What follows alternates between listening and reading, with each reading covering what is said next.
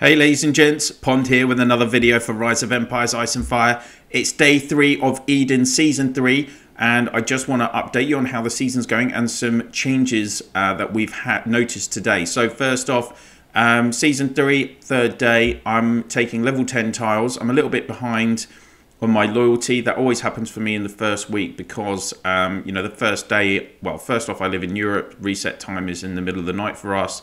So I lose a few hours there. Then I'm doing the recruitment video and the kind of day 1 video. So I'm always a little bit behind in this first week, but I'm sure I'll catch up in that regard. Level 10 is okay for day 3 anyway. I prefer to be on level 11, but there you go. The other key thing to bring up straight away is this is kind of going to be the biggest change for this season, and that is that you cannot take structures on Monday, Wednesdays, Friday and Saturdays, almost certainly. It looks like the developers have amended it so that you can only take structures on Tuesday, Thursday, Sunday, which would be a similar time frame to how normal Reign of Chaos on seasons 1 to 4 worked. For us anyway, where you could only have wars on those days.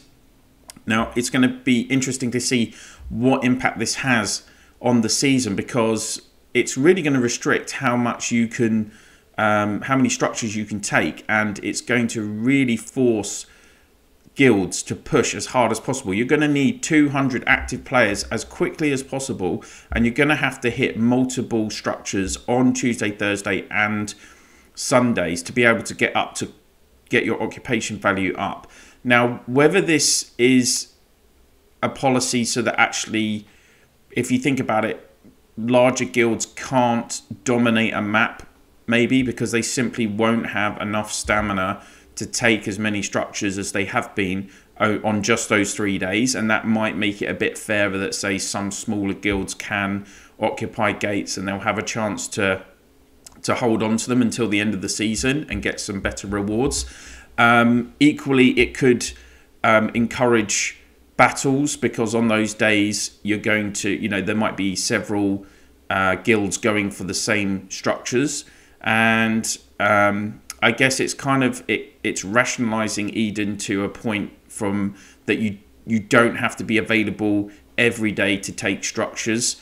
So, you know, real life, it makes real life a little bit easier. Obviously, real life always comes first anyway. So having that kind of structure to the season might help as well, but only time will tell. So you'll see, if you click on any structure on the map, it says start time and then from reset to night. So it will be on Thursday that we'll be able to attack. So personally in our guild, we're looking to attack several structures tomorrow to make the most of it. The other thing I wanted to just highlight was the map.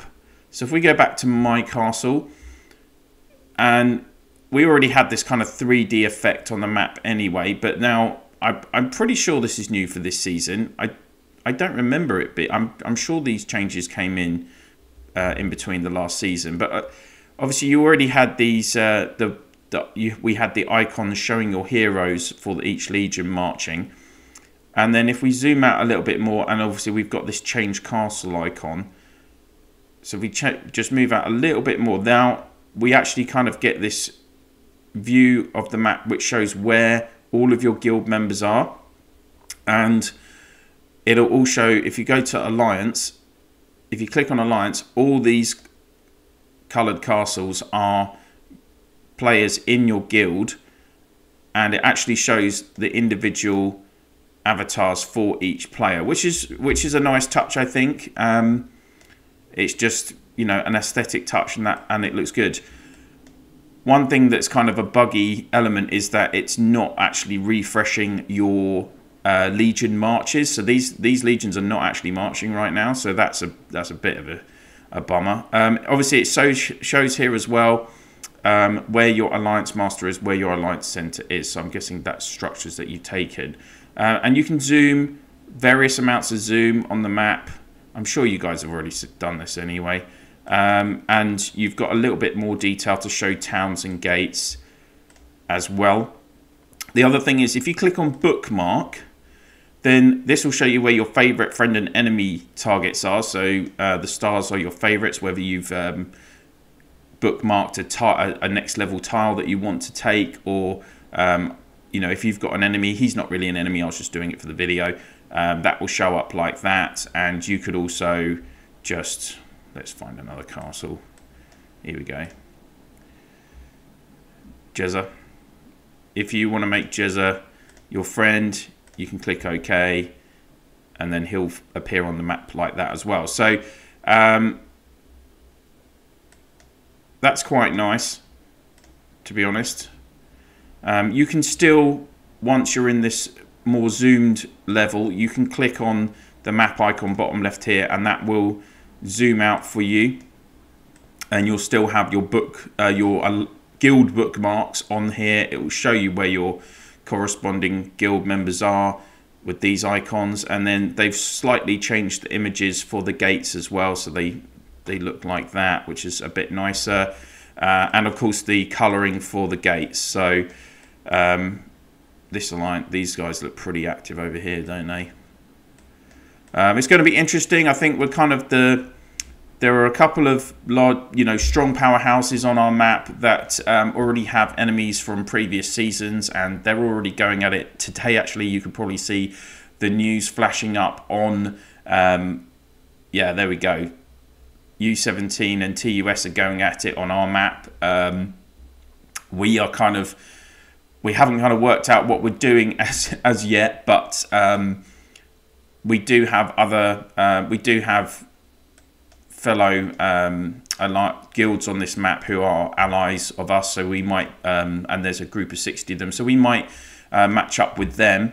In terms of the season with the guild, so of course you want to be leveling up your guild. So we already have 100 players in our guild, so we are filling up quickly, and we need to be pushing the level development. So of course the main point on this is that when you take tiles, that will give you experience towards your guild, so that you can level up. So the quicker you get high level tiles, the quicker your guild level will increase, and therefore you can get more members into your guild, you can take more structures. So that's all like really important points for the early season.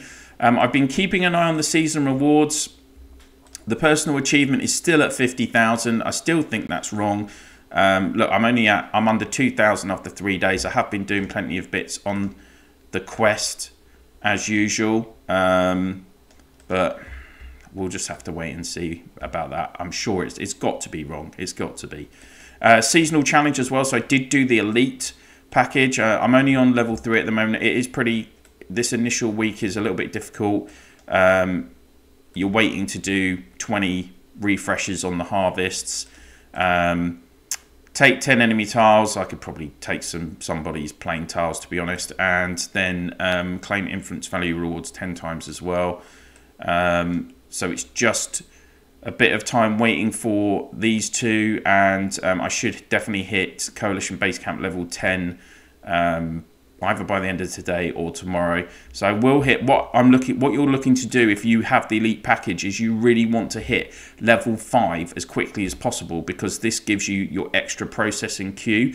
So if you've done that, if you've used your spec points how I have, where I've just added the 1 queue, then obviously that's giving you an extra 50% on top, having the free queues. So that is again one of the big early season bonuses from doing the elite seasonal challenge.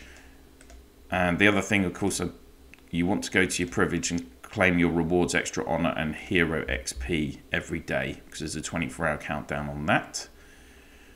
Of course, some people, big spenders, they can actually purchase levels, so they could click on the purchase level, spend, well, in the UK it's £100 to level up 3 levels. Oh no, that's 4 levels actually, isn't it? And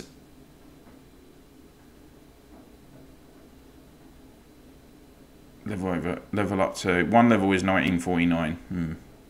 Oh, maybe you have to be at level 5 to then be able to level up to level 8.